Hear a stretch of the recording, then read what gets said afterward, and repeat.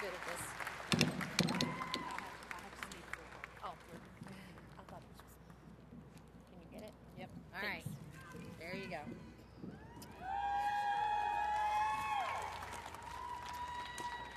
Okay, I'm just a mom. I'm Cassie's mom. And Cassie can't speak because of her ventilator.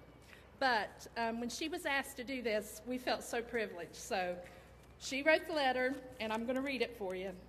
And I'll try not to cry.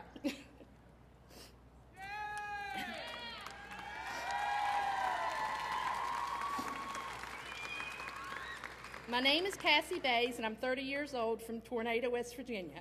The new waiver manual that this state board has suggested will impact me, as well as many others who are receiving services. Cutting services for people with disability is not the answer.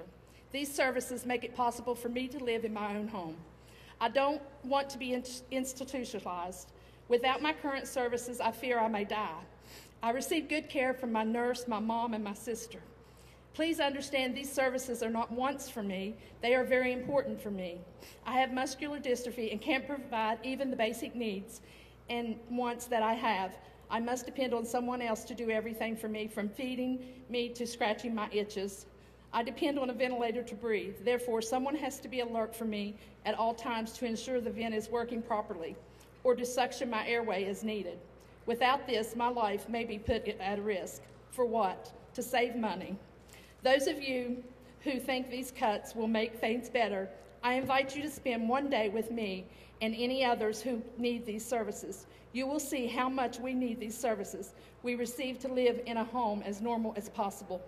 Many parents, like my mother, cannot work because they spend all their time taking care of us or making sure that we are taken care of. Please don't cut these services from me. It could really be a matter of life or death, and I want to live.